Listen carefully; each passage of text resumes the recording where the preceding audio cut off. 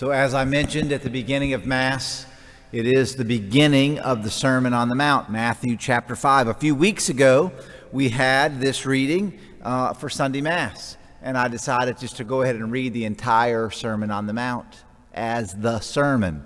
And it only took, 12 or 15 minutes. So I'm going to say, I would encourage you again to read the entire Sermon on the Mount as we have just started it. You'll be able to anticipate what's coming over the next few times that we have daily Mass, the Gospel reading.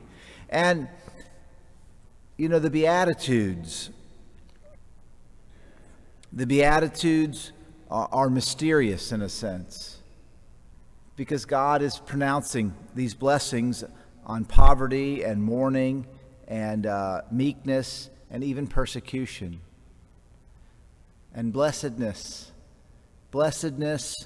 in the face of these challenges and difficulties. Every life includes some mourning, grief. Every life is going to have some kind of impoverishment, something that we need that we don't have at some time or another. Every life, every one of us is going to need to be merciful. These are elements of life. And when we face these things with God, we are blessed. When we do everything in our power to avoid any of these things, we will find ourselves on a path of darkness. That we would embrace the life that God has called us to, which is spiritual poverty. That we would grieve deeply over the sin in our lives and the sin in the world. That's the mourning.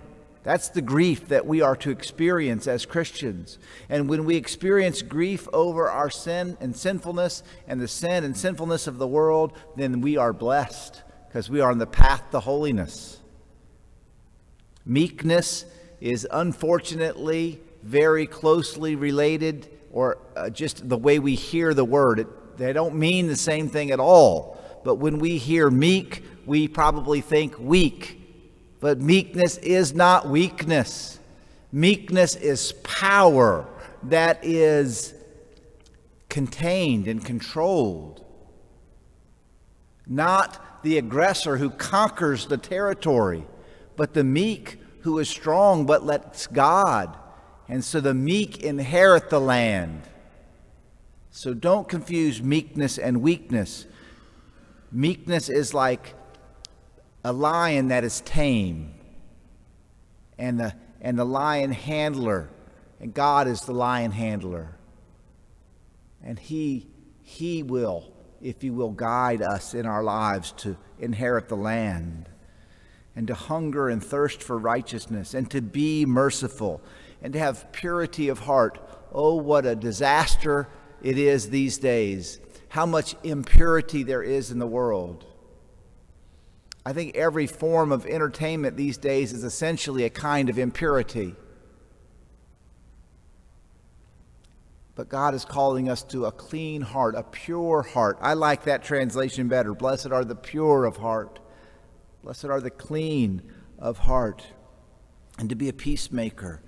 And in all of these things, we need encouragement. This passage from St. Paul's letter. Blessed be the God, the Father of our Lord Jesus Christ, the Father of compassion and the God of encouragement. God will encourage us in our poverty, in our meekness, in our hunger and thirst, and in being persecuted. God will encourage us, St. Paul is saying. And when God encourages us, guess what we're supposed to be able to do for others?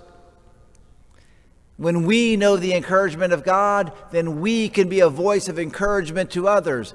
How many people here have too many voices of encouragement in their life? Anybody? And then I know people who spend hours and hours a day watching the news, which is a voice of discouragement most of the time. So let us pray for the blessedness of God, to be encouraged by God, and to be a voice of encouragement in our blessedness to others.